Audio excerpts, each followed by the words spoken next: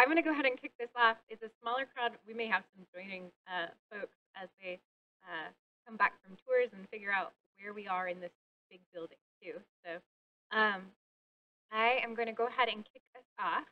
And we are recording this seminar for some audiences that requested it. So if you have questions, that's a good thing to know ahead of time that it is being recorded. But I'm going to introduce our Science in the Valley speaker for tonight is Dr. Vince Jones. He is a full professor of entomology for WSU and has expertise in integrated pest management and has done some work that he's going to talk to us about today that integrates weather and climate data, sounds like, and entomology and those integrated pest management practices that's going to potentially have global impact on the way that agriculture is done. So I'm excited to hear a little bit more about that, and I'm going to keep my introduction short and sweet and hand it off. So. Thank you so much, Sue. Yeah. Okay, so thank you all for coming. Pleasure to be here today. And what I'm going to do today is talk about using the WSU decision support tools that we've been developing in the last few years to not only understand the past, but improve the present and anticipate the future for tree fruit IPM. Sure. Oh, glad you noticed that. I can tell you the slide was really good. So what I'm going to do first is give you a little bit of background, why you would even make a decision support tool, how insect models work at a very low level, or high level, I should say. Talk about helping the present, which is our WSU decision support system, and then evaluating past spray decisions with these pesticide effects models that we've developed, and then anticipating the future, essentially running our decision support tool and pesticide effects models with climate change scenarios. And then the very last slide is here for the department chair. Actually drove all the way over just to hear this talk. So it's a slide just for you, Laura. So why would you want to develop one of these decision support tools? I've worked on this for about 10 years now. One of them is the ratio of information consumers to information providers is at least 600 to 1 in the industry, probably actually closer to 1,000 to 1. The next thing is that we have really narrow windows in time where we have to do management decisions, or else it really doesn't matter.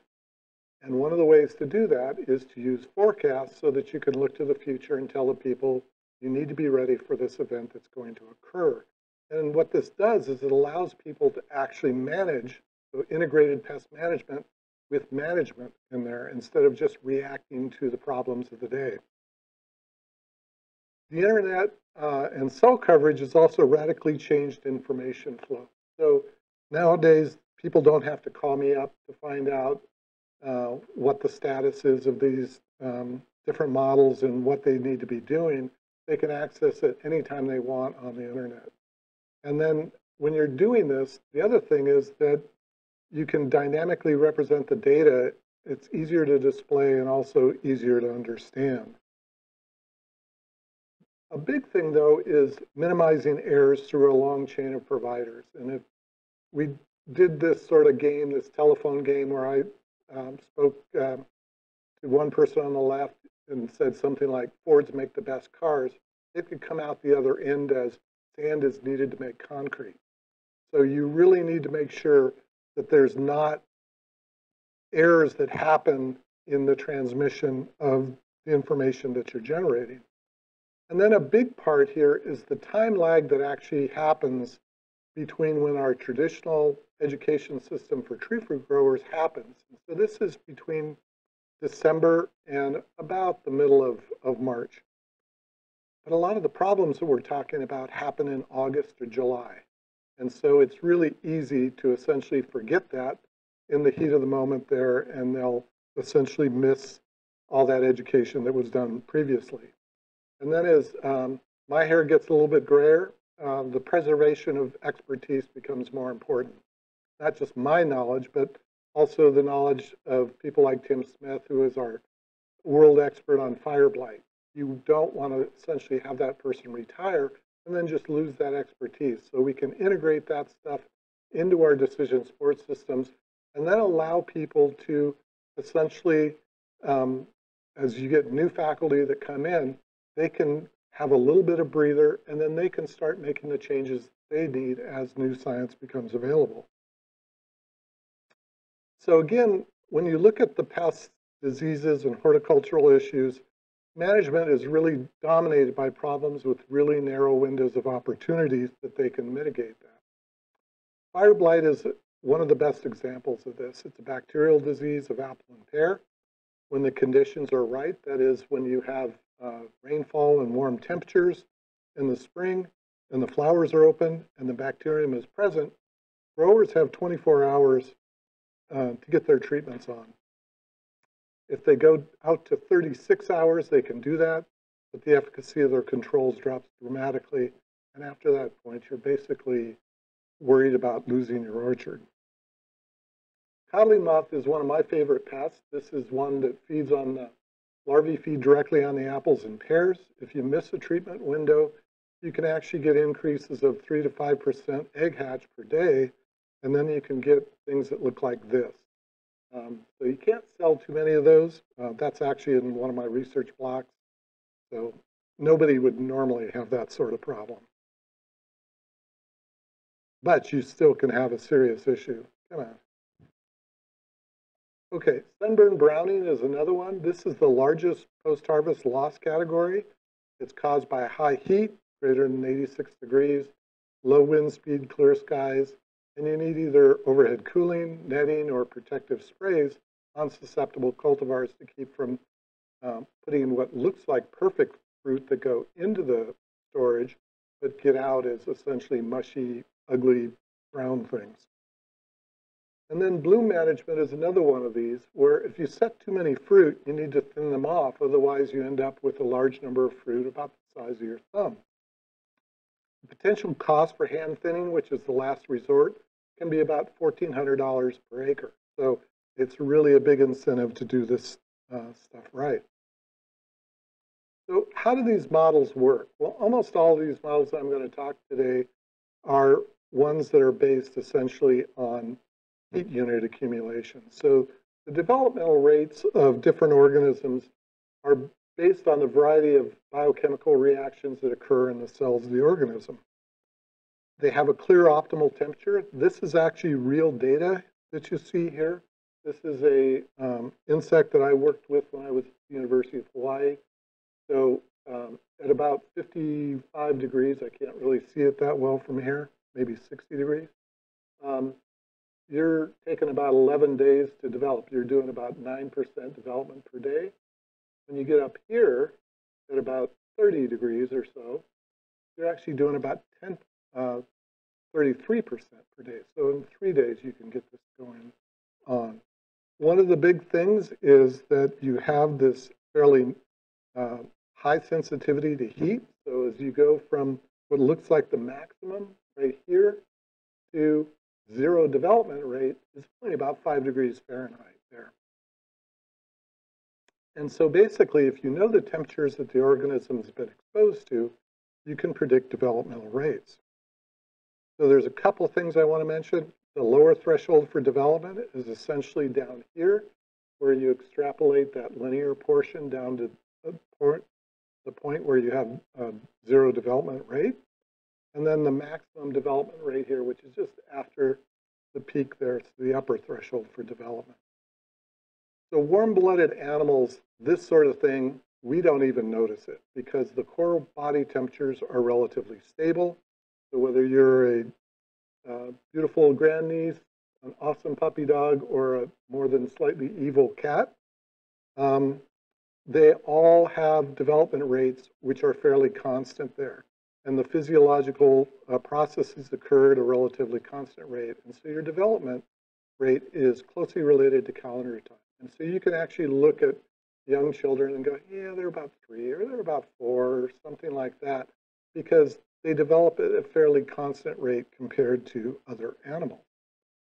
So if you're an organism that can't regulate your body temperature, and insects are a great example of this, they can't regulate their body temperature for any significant amount of time. So they can get in the sunlight, they can get in the shade, or they can flap their flight muscles to warm up so that they can fly at low temperatures, but they can't do that for a significant period of time. It's just not possible. And so the development rate is actually solely based on the temperature they're exposed to by the time they're exposed to it. And so this is what is called heat units or degree days. And a very simple definition is a degree day is when the temperature is 1 degree above the lower threshold for development for a 24-hour period. And age is defined by heat units, which is known as physiological time. The consequences of this in terms of management is you can't predict the development rates using calendar time to any significant degree because we have different heat profiles that they're exposed to throughout the season. If the temperature is low, it could take weeks or months to actually finish development. If it's higher temperatures, it can take days. And so essentially, we can't predict using calendar time what's going on. Another thing is that growers want you to tell them on the 15th of October or 15th of January, I want to do this, or the 15th of June, I want to do this. But last year's timing don't happen again because the heat profile during the season is different. Plant development is also related to temperature, and so the synchrony between a plant development period, for example, the bloom period, will not line up on a regular basis unless the lower threshold for development is the same. And unfortunately, each insect and plant species has a different lower threshold for development, and it's pretty much random that they line up perfectly. But the nice thing about this is that once the model is developed, it can be used to predict using past, present, or future temperature profiles so that you can see how different things occur over time. Okay, so our decision aid system is actually a cloud-based system that integrates environmental data, forecasts, models, management options, and various databases together so that it's basically a one-stop shop for people. So we have 175 different environmental monitoring stations across the state. This is what's known as Washington State University's AgWeatherNet system. We use 7-day hourly forecasts that we get from a commercial provider, Dark Sky. And then there's longer range forecasts which use the current temperature up to this point in time, the 7-day forecast, and then a 10-year average forecast that allow us to look about 6 weeks into the future.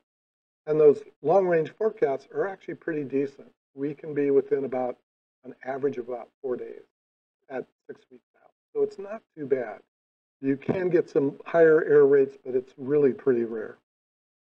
And then all the data has to go through air checking routines because we've got burned with the quality of some of the data that we've got.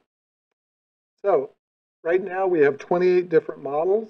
Currently, there's another 8 that should go online next year. So we have 10 pest insects with 4 new ones coming. We have 4 natural enemy models. These are predators or parasitoids that attack pest insects. We have a model on honeybee foraging. We have 3 disease models and 14 horticultural models, with the majority of those hort models being things like bloom timing and fruit growth. So we can actually predict partway through the season what the fruit profiles size-wise will be and when that should actually happen. And then the sunburn model is one of the big ones there as well.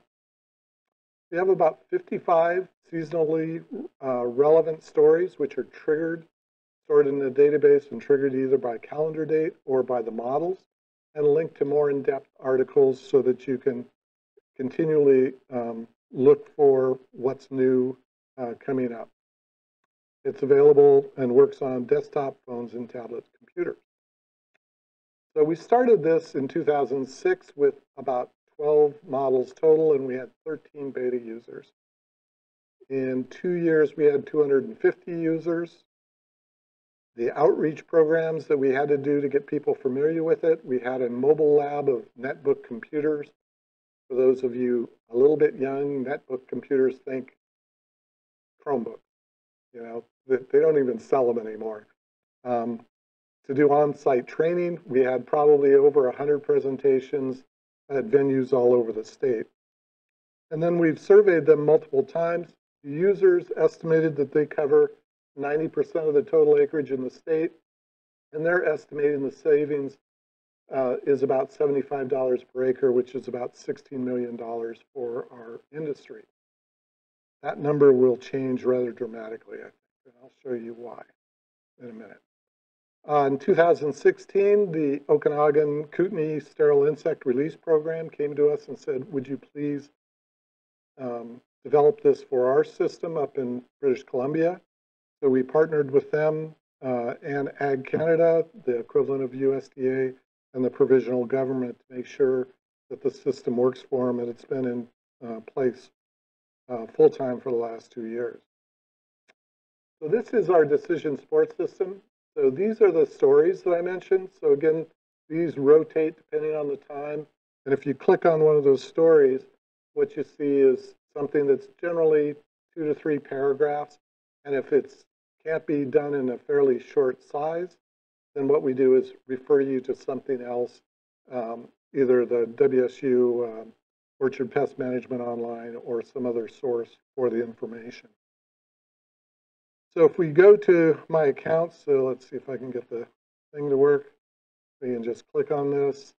And this is, again, my favorite insect here. These are all the different insects and models that we have that are on my profile. And so up here you have today, you have the number of degree days. This is for forecasts. You can click on these or click over here, and I'll show you that in a second. This actually explains what the model means and what it's doing. And then we have the conventional management that is appropriate for this point in the season. Okay, where to go? Okay, so we can click on this. Oh, excuse me. And we have the different stations where I have codling moth model in there, and you could choose any one of those. We have the ability to get the forecast, and so it changed that. We can also come over here where it says conventional management, touch that, and it'll give you the organic management associated with it. And then we can come up here, compress that. So this is a graph which shows, as of last week, what was going on. So we have the first generation of adults. This is the first generation of eggs hatching, and second, and then the third, and this is where we're at this point in time.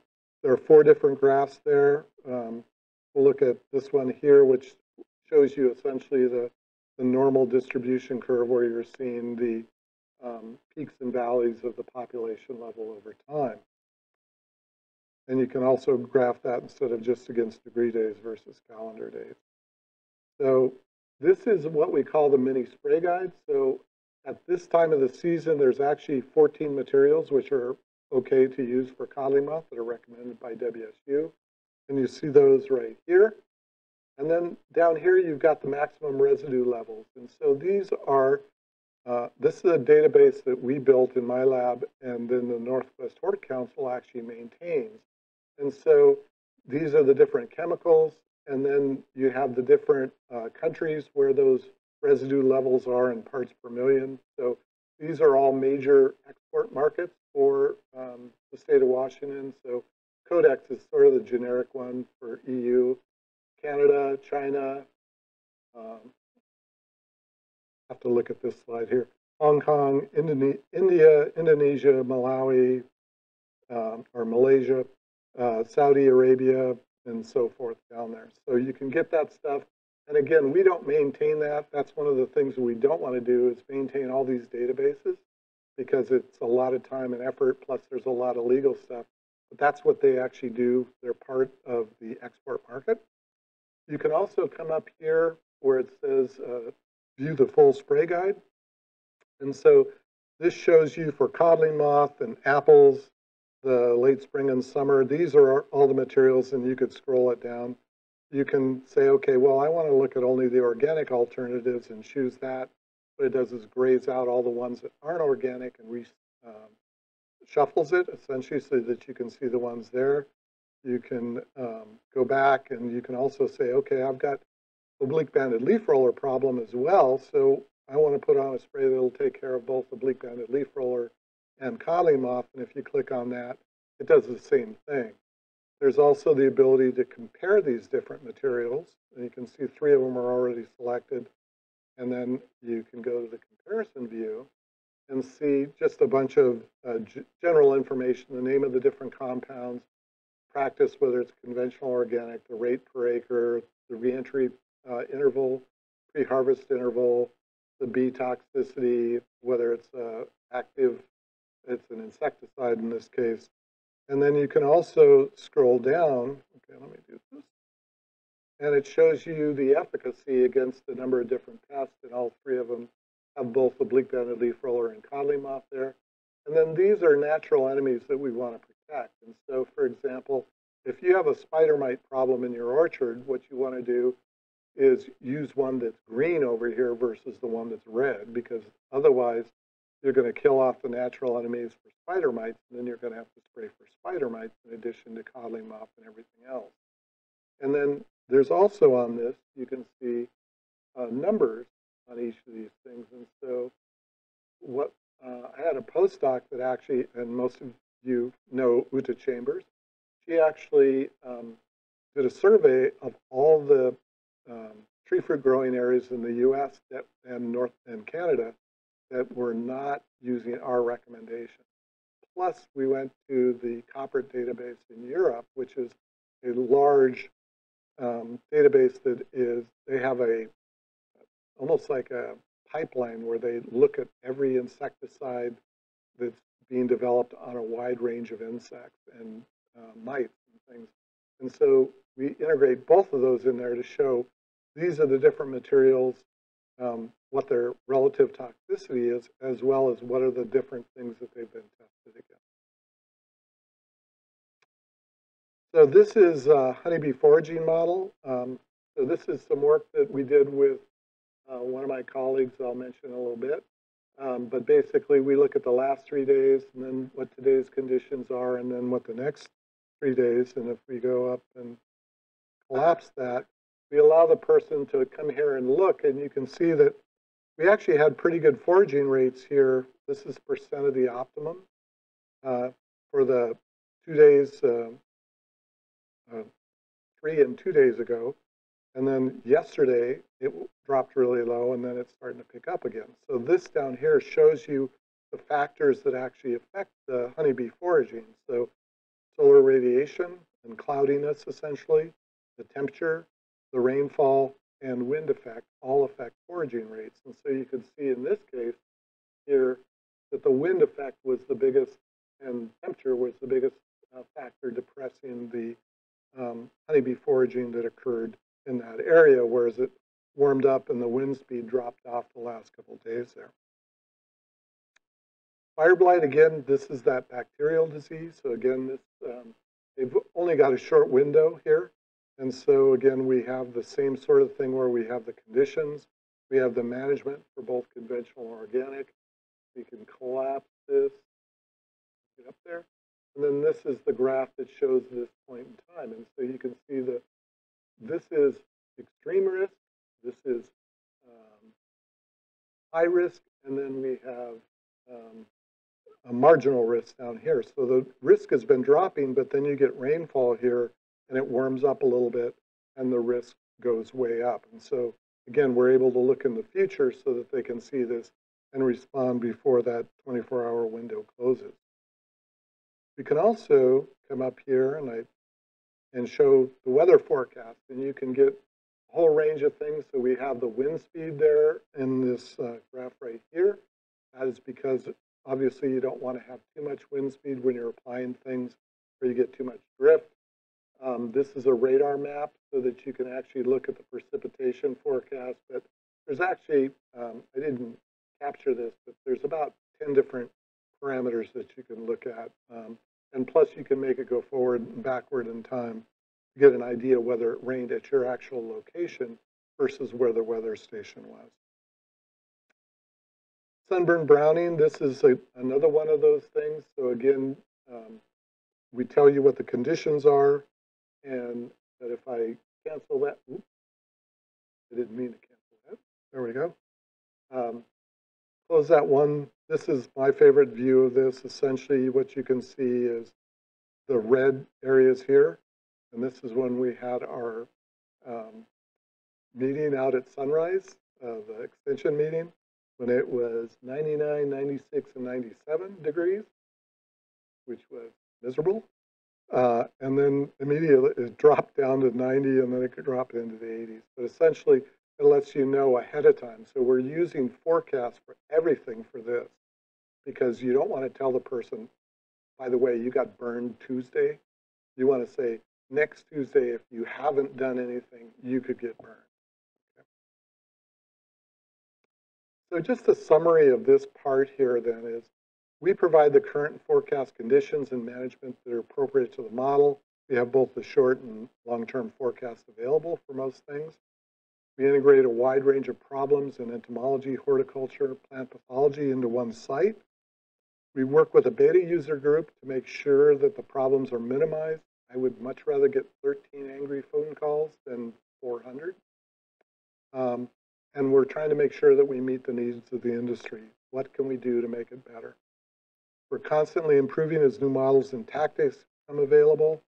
There's a robust computing infrastructure now, which allows expansion. We were handcuffed for quite a while on that.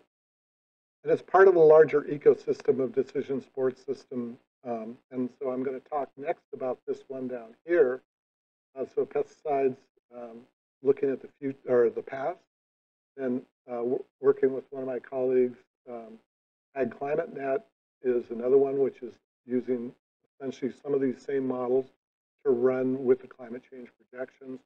And then potatoes.wsu or decisionaids.systems, which is one that we're developing with one of my colleagues on campus, Dave Crowder. So let's switch now to looking at the past. So we need to look at the past a lot of times to improve the future or the present. Even with DAS, people have problems with timely management. And looking at the past management actually clarifies a number of things. So one, it'll give you the indication of how wide is this window in time which we can actually do something. What is the urgency of the timing? And also, how can we make this better for the future? So we're focusing on the use of spray records. These are legal documents, and they're really the difference between what they said they did and what they actually did. And that's an important thing, because oftentimes when you're talking to people and you've given the same talk multiple times, you assume that they comprehended everything you said and they're doing exactly what you told them, and they'll nod their heads at the right time and you won't really know. But when you actually look at the spray records, it takes all the BS out of the whole thing. So you actually see exactly what they had to do. And one of the other things it does is it gives you the length of time it actually took them to spray that field. So again, if the window is really narrow and you've got 1,000 acres and you're trying to spray it with 1 or 2 sprayers, you can't do that and have it actually hit the targets that you want. Another thing is the IPM consultant could be absolutely correct on the timing, but things like the grower's tractor was broke, the well pump was waiting for parts, the sprayer had a family emergency. Any of those are really good excuses, but the truth is, regardless of the excuse, the insects and diseases don't really care. And then you basically get hammered with damage later on. So this system actually uses the same heat-driven models that DAS does, but we account for it a lot better so that we can actually see the numbers that are affected by the different sprays.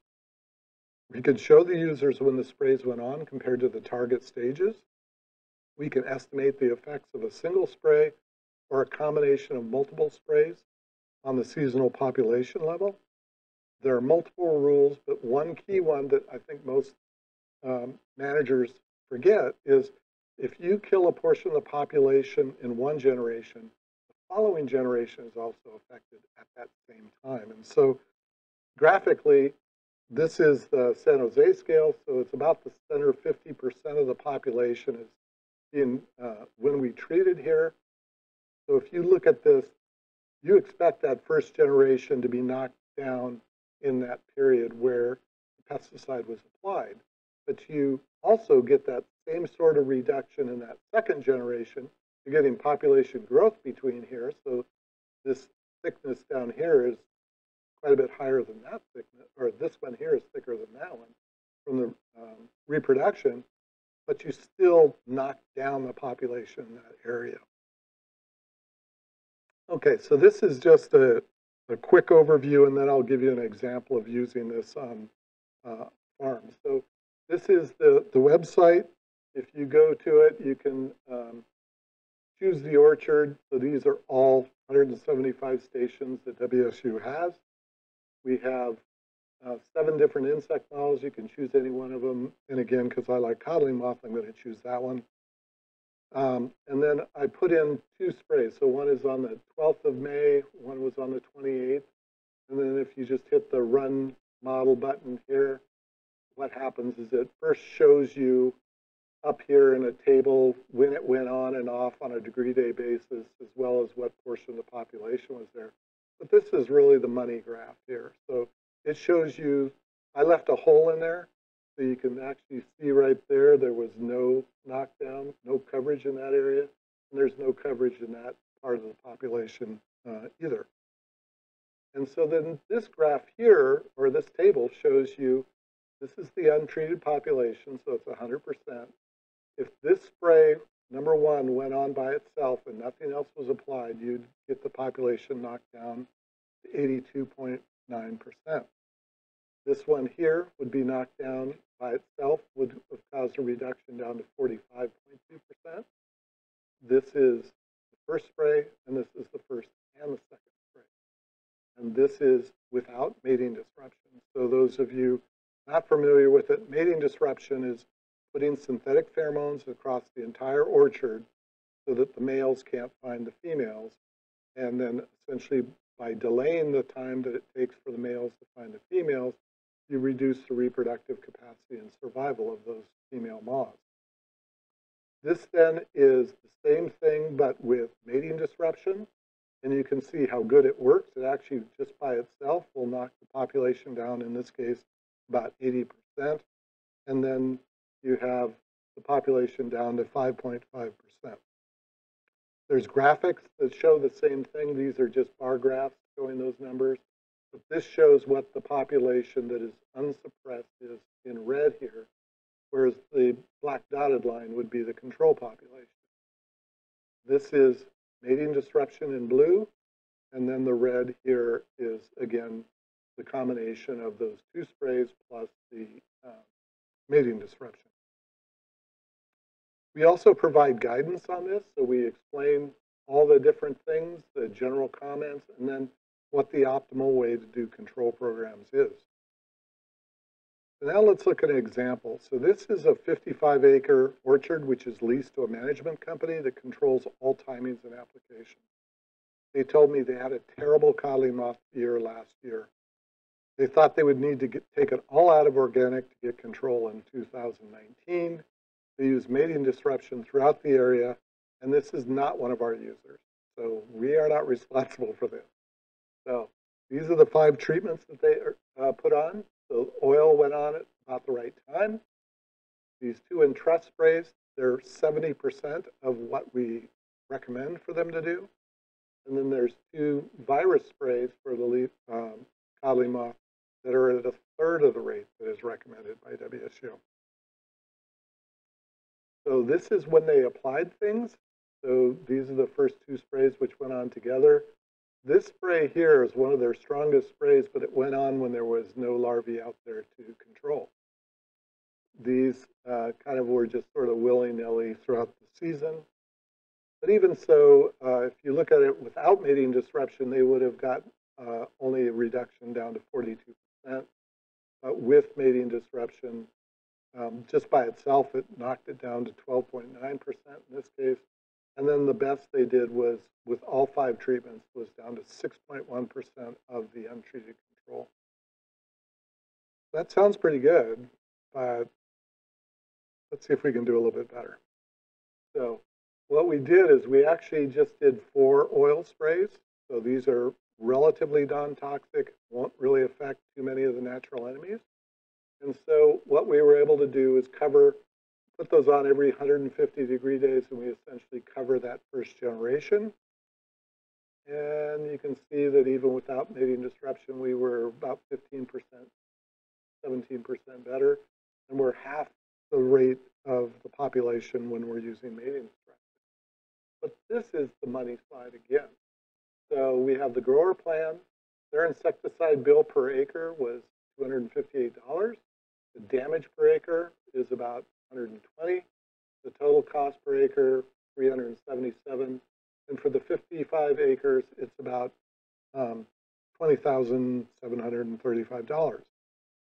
Now, with 4 oil sprays, you can see our spray bill was less than half, our damage was less than half, and the total cost per acre was about $200 less. We essentially still had to pay, but we saved $10,000, almost $11,000 compared to the grower plan. And if we went to 3 oil sprays, we'd beat that just a little bit. It'd be about $11,220. And so we looked at this same grower for the last 4 years. So this is slightly different in that these are the change in percent from the untreated population. So here, there's a difference so that they actually, in 2019, they knocked the population down more than we did. But they paid the price. So they actually paid $451 more per acre than we did. The damage cost was less in that case, and the total cost per acre was $385. Well, you can do the averages all the way through. We actually had lower damage than they did. We saved them $235 an acre, $9 here, and the total cost here of $244 per acre. And so they lost an average of $13,420 for that 55 acres for the last 4 years. So, and if you added the cost of an insecticide application, because it costs to run through the orchard there, it's actually higher. So their cost was $284 per acre, higher than ours, which means they lost about $15,620 over the 55 acres. So I think that $75 an acre savings is a little bit off there. I think we're probably at least 3 or 4 times higher. So what's next? Well, these models can be run with historic data to show general times of susceptibility to pesticide applications of different residual periods. And so this is the oblique-banded leaf roller model. We ran it for 65 locations by 13 years. We told it had a 21-day residue, which is the equivalent of about 3 BT sprays. We applied the spray every 25 degree days. And what you see here is you get out here and there's almost no variability. It's because you didn't treat most of the population that occurred during that season. But there's a huge difference here in the spring where this is when it's 21 days of really nice weather. And then this is, come on. This is where it was cool, rainy, and variable there. So one of the things that we can do is we can say, well, that curve actually is pretty predictable. How about if we integrate that into our decision support system? And so this shows a 7-day residue, 14-day residue, and a 21-day residue. And one of the things that this is useful for is looking at it and saying, okay, if we look right here at the best time for a spray to go on, we're down, a single spray is causing a reduction down to about 15% of the untreated control. Whereas if we go on about 10 days later, we've lost almost 40% of the control that we would otherwise get, considering everything else is the same, simply because some of those insects have gone out of that stage or gone into stages where the pesticide is no longer effective. So we're actually, this is our development server. This is that same pesticide effects for cod moth, so that people, the idea is they can actually use the long-range forecast to look to the future and say, am I applying this at the right time? And if I'm not, then I should wait or I should do it at the right time because it can save you an awful lot of money. Okay, so let's talk about anticipating the future and climate change. So one of my best collaborators is Kirti Rajagopalan. She's a biosystems engineering person who works with climate change as part of what she does. And she is the one behind Ag Climate Tools, which is done through the Ag College here. We also have Gloria DeGrande Hoffman. She is the director of the Carl Hayden Bee Lab in Tucson, Arizona. And her interest is using climate change to look and see how honeybees are affected by warmer falls and that sort of thing. Lee Kalsitz, who was here earlier, he's been working with sunburn.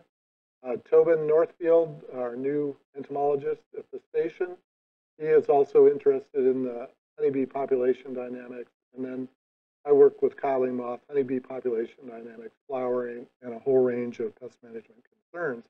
And what I'm hoping is that we can take most of the models from DAST, give them to Kirti, and have her actually be able to run those with climate change projections so that people can actually look and say, how big a problem is this going to be for management of different problems? So this is one of my favorite graphs here. So on the left, it's the parts per million of CO2. On the right is the deviation in temperature. And it's kind of scary when you look at it. And I actually have one that stops a little bit early, because if you actually did it out to the next 100 years, it gets really crazy. So talking about climate change scenarios, there's these things called representative concentration pathways. And so these are essentially standardized greenhouse gas concentration trajectories that are projected over the next 100 years. There's RCP 4.5, which is a very optimistic one that says our CO2 emissions will peak around 2040, then decline. But after 2100, there'll be a 650 parts per million CO2. We're at about 400 now. When I was a graduate student, it was more like 340 or so parts per million. And the idea is that this scenario will give you a 3.25 degree Fahrenheit mean increase in temperature. The current trajectory that we're on, unfortunately, is this 8.5. It's the CO2 emissions rise throughout the 21st century. The CO2 parts per million will be 1,380 parts per million and still rising at that point in time. That is really scary, with a 6.6 degrees Fahrenheit mean temperature increase. These standard RCP conditions are essentially used in a variety of climate models, and there's about 30 of those climate models right now. All use the standard RCP scenarios, but they give you slightly different results. And so what you do is you take what's called a ensemble forecast, where you bring together 10 or 20 of those and you reduce it down and say, okay, this is the median response to these different things. So this is for codling moth again. And so this is historic data. So if you can't read it, this is historic. This is generation 3 and the point where 75% or more of the eggs have hatched. And so historically, this is the percent of years where that happens. And you can see up north, we really are sort of less than 20% with most of them. And as we get here in Wenatchee and start heading down, it starts getting a little bit darker. And we're getting to the point where these things down here are showing 100% of them will go through 3 generations and 75% of that. So what we can do up here is we can click on these different values for different time zones. So we'll click on the one for 2040 and the current trajectory we're on. And you can see everywhere is going to get 100% of the time that 3 generations of eggs. So that's not very useful. So let's go back and click on that again and go to the historic. And then what we did is we changed this so that we're looking at the 4th generation with 75% egg hatch. And so again, this is great. No place has got that. Historically, go to 2020 or 2040. And all of a sudden it looks like what I showed you a generation ago. So essentially, in 2040, we will have everybody that had 3 generations and 3/4 hatched is going to have 4 generations and hatch. And then we go down to 2060, the next one, and you can see everywhere down here is doing that. And as we go out to 2080, all of them show up there as well. So again, a really severe problem that's happening, and all of this is just before diapause induction. So it's not even considering some of those that would make it a little bit further out. So these climate change scenarios can also be used with our pesticide effects models. And the reason you want to do this is you want to see, well, what is going to happen to us in terms of management.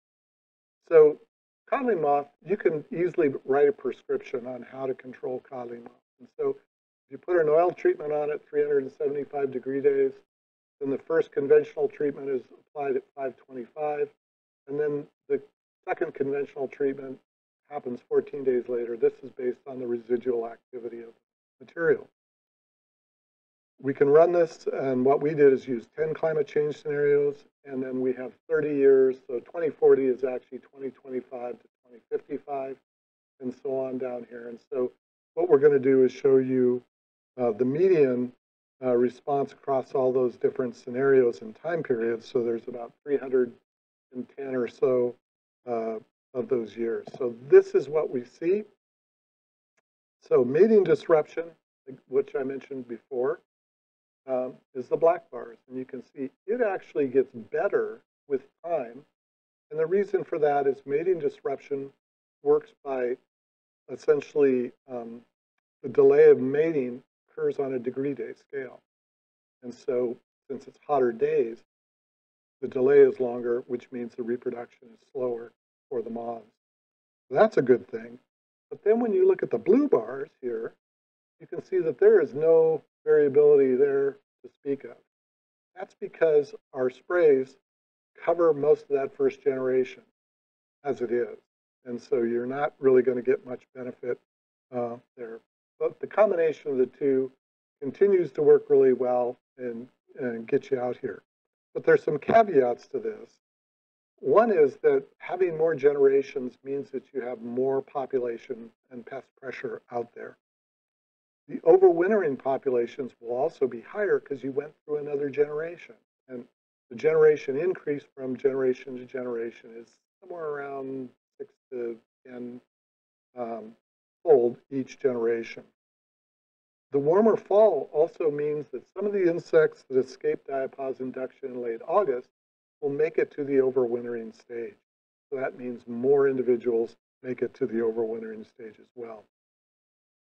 As I mentioned, mating disruption works better when it's warmer. Pesticide effects are relatively constant, but that's with optimal timing. As I showed you before, there's a lot of non-optimal timing that happens. And when you're not doing optimal timing, the treatment windows become narrower, and missing those right timings makes more individuals escape control, and your damage is going to go up. So what else are we evaluating? Well, the climate change scenarios can be looked at, as I mentioned, on a wide range of things. And so essentially what we want to do is use DASS to provide another tool to help growers and managers plan for the future. So we're working on chilling units. So that's one of the things that we're working with Lee Calcitz on. The codling moth, I've already shown you some of that stuff. Honeybee population dynamics. Again, one of the big differences in these climate change scenarios is that in the fall, the honeybees don't go into a sort of a overwintering state where they're fairly quiescent because the temperatures are fairly nice, and then they go out and forage at that point in time. And then later on, they shut down as the temperature does get colder. But then in the spring, they're aged more because they were out foraging during the fall. Flowering times, we've looked at flowering times, and that's also on Kirti's website. But basically, we can expect anywhere from 5 to 6 weeks earlier when you go all the way to 2100. We're starting to work on some of the other insects. Lee is also working on the sunburn browning. Storage scald is one of those things where in the fall you want cold temperatures before it goes into storage, otherwise it gives a disorder. Fruit growth, we've also looked at that, so we can actually predict when the fruit will be full size. And again, some of those early forecasts are really early. It's kind of scary. I mean, like a month or more early there. Other things we need to work on, diseases, especially fire blight. Kirti's doing some work on one of our grants for site selection, particularly for grapes, where they want to have grapes in the ground for 50 or 60 years. But we're also looking at it in terms of tree fruit, where you don't have quite that same length of time in the ground. So just in summary, the decision support tools can dramatically help managers and create a new communication channel to our clientele. They can be used to evaluate past failures and successes. They can help deal with the present, and they can anticipate the future. But we need to really be able to communicate clearly about what the problems and solutions are, not only in pest management, but climate change as well. So agriculture, a lot of people say they're really conservative, and that's true in some respects, but not in others.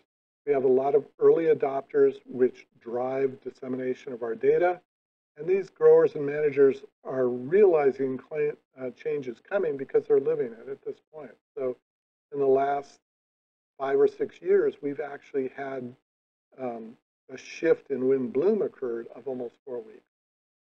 You know, it's not all in one direction. It goes back and forth one way or another. But it's a lot more variable in the spring, and that really throws people off. What do I do? You know, how does this affect everything else? So they're realizing that they're living it. And really, climate change is the challenge of our lifetime, or at least I believe so. It's getting that information to our clientele in a way that they can actually relate to it will be critical for our future. So we need to do it in a way that is not political, but instead is, look, this is what's happening. How do you deal with this? What can you do to make sure that you're not going to get driven out of business by this sort of thing? They will make those other decisions, hopefully, as they go on and realize, if I hadn't done this, we're going to get hammered. So basically, that's the presentation, the acknowledgement, the different funding sources. My lab members, Callie and Tani, have worked with me for about 19 years. Awesome to have them there. They do all the hard work, and I don't. Stefano Borgi is our programmer. Uta Chambers was a longtime manager educator we had for DAS. He left. Matt Jones, Dr. Matt Jones has taken it. Peter Scheer worked there. And then a range of collaborators which have helped make this.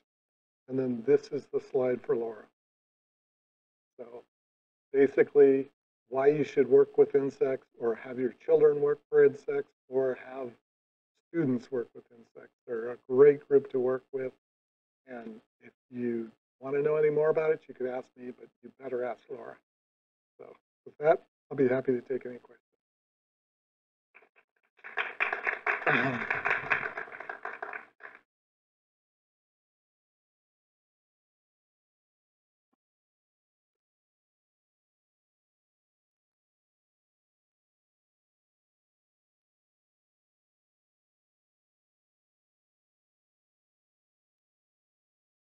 Right.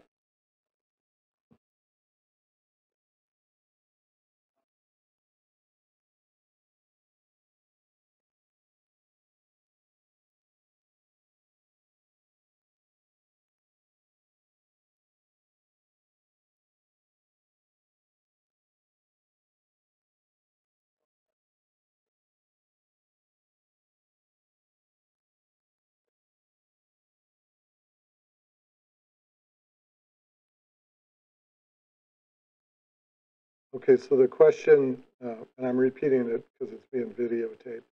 The question is, are we more likely to have resistance development in the future with the climate change scenarios that we're seeing with more generations and higher numbers? Not if they're used correctly. So the mating disruption really hits sort of at a very specific target, and it's pretty hard for them to change that blend very much. There is possibilities they could change the blend, and it could be that um, if once the females change the pheromone that they're putting out, and if males can detect it, then essentially that would be a very quick evolution of resistance in that fashion. But it's pretty hard to do it because it's a very conserved trait in the organism. The insecticides, if they're used correctly, no, it shouldn't be an issue. So that is, as long as you're not using some things which are detoxified in the exact same way, then essentially you're not selecting continuously for them. However, if they're not aware of when those generations occur and they're just thinking that generations take a month or 6 weeks or something like that, then yeah, they could actually cause some very severe problems. And I think one of the biggest problems is that a lot of times people think in terms of an insecticide that, oh, this controls insect A, but it also affects any other insect that it hits at the same time. And so the issue becomes they're treating only the first generation for collie moth, but that was 3 generations of spider mites or 4 generations of spider mites or something like that. And so one of the things that we're trying to do with our system is provide a more holistic view, and it's actually quite difficult to do, where all these different models that we have need to interact so that you're saying, look, you put on this for this material or for this pest, but it also affected these 5 other pests, and you shouldn't have applied them in the same fashion. So it's a challenge, and it could potentially result in more resistance and more pest issues. Yep. Any other questions?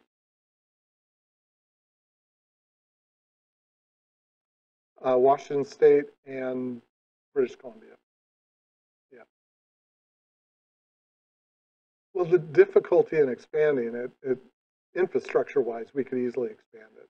It's not really an issue. The problem is the legality, so that when each state can have slightly different rules on which pesticides are approved for use in that state, and then you've also got to look at what their management is and collaborate with that group. And even the Canadians, who are really great collaborators, there's been a few times I've pulled my hair out, and I don't have that much to lose, which makes it even worse.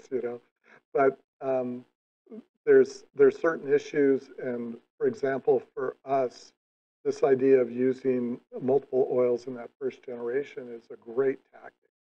But Canada doesn't allow oils to be used. They're not registered for collie moth, so they could be applied for something else during that period, but they can't be applied for coddling moth. So when we write the recommendations for them, we've got to get around that some way. So we can say, if you put on for mites or you put it on for aphids, which are the targets that they allow, then you don't have to do this. But it kind of gets convoluted. And the big difference, though, is when you go outside the arid West. So we're basically a desert with irrigation.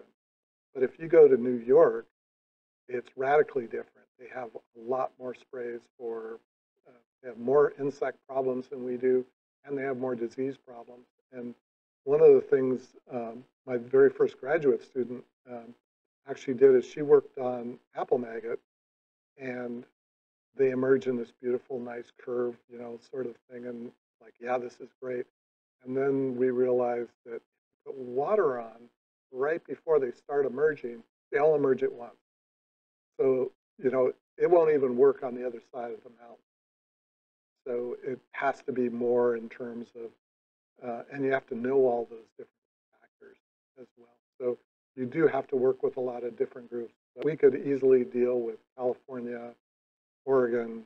Some people in Oregon actually use our system because they have some weather stations down there. British Columbia, Utah, and probably even Colorado are pretty much all, it wouldn't be a problem to expand to those areas. Anything else?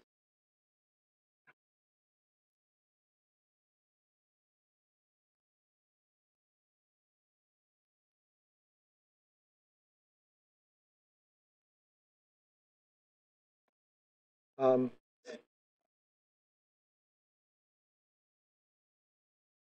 Okay, so the question is, was there any problems special to um, Canada and the international difference between us and not being in the U.S.? The biggest thing was making sure that they had some of the things that we did. So, for example, we actually, WSU has a spray guide that tells people what to spray, when to spray it, and what the rates are, and all that sort of stuff. And so, as part of our system, what we had done is finally convinced in about 2009, I guess, or so, the publications people to make that into a database. And so we don't maintain that either. We query that database.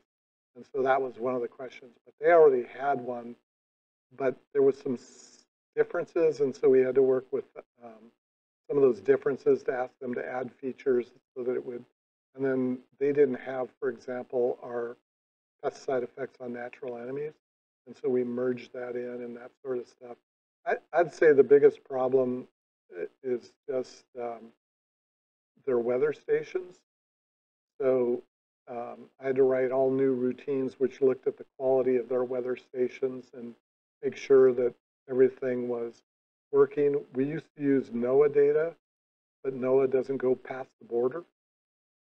So that's when we switched to dark sky, and it actually is a better thing for us because it's much simpler to access that data. We just give them a latitude, longitude pair and the dates that we're interested in it, and it comes back to us, and then we can put it into our system. But I think it was that. And then the other big problem there was they didn't have the long-term education program that we have had here. So their industry is much smaller than ours. And so they weren't as familiar with some of the degree day models and things that our growers were. They also have this sterile insect release program, which we don't have. And it's kind of difficult sometimes to see how those things mesh in. And there's a lot of factors that make that a lot less predictable than, for example, the use of mating disruption, which is functionally equivalent to what's happening. So I think anywhere you go, you will have some issues. And it's just a matter of trying to sort through them and see how large those issues are. But almost always it's the quality of their weather network. How many stations do you have? Where are they? You know, and like in our system, one of the nice things is that you can actually see in a Google Maps sort of thing, okay, this is where the stations are, and you can drag a little pointer that says, okay, this is where you are, and then you can touch each of the stations around you, and it'll tell you it's, you know, a mile away, and it's 1,000 feet higher or lower. And so you can sort of get an idea of which stations would be better for you. But in the long run, what we're hoping to do is use these gridded high density weather forecasts so that they're generally at a kilometer resolution now. And so you would just essentially say, okay, this is where I'm at, instead of using an environmental weather monitoring system. Anything else? Laura?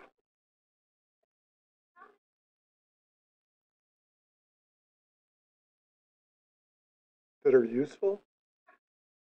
There's a lot of places that store a bunch of models, but they're generally just a number. So it'll say something, and a lot of them, like California, for example, they'll calculate degree days, but they won't tell you what that means. So you don't know, what do we do at this time, you know? And, you know, I've worked with these models now actually for most of my career, except when I was in Hawaii. But what it comes down to is even I get confused on some of these things, and I have to look it up sometimes, particularly if it's not one that I've been working with in the last, let's say, 2 weeks or 3 weeks or 4 weeks, something like that. So what ours actually does is it says, look, you've got moths flying. You know, the population should be going up or it should be going down. This is what it means in terms of management. So there's only one other place that has anything close to ours, and that's Switzerland. Theirs is about the same age as ours is, but we have more models than they do, and ours is a lot more explicit than theirs is. Theirs is on tree fruit.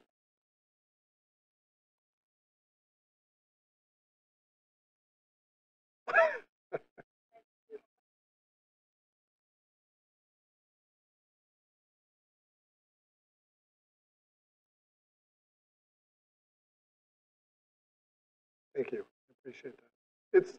It's really kind of a cool thing because as you get more models together, all of a sudden you can start looking at it and understanding the system in a much finer detail, as well as make the models better. Because once you can predict, for example, when bloom occurs, there's certain insects that only are important during the bloom period. Once the fruit get over a certain size, then they're no longer causing damage to it. And so you can start pulling those different things together and start to understand how things are working and predict ahead further. This is what's going to happen. And then essentially you can also start doing that stuff with the climate change scenarios so that you're able to say, okay, well, what's really going to happen down the road and how much variability are we like to see even from year to year.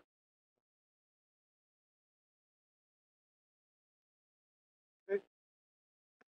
Yes, sir. Oh, no.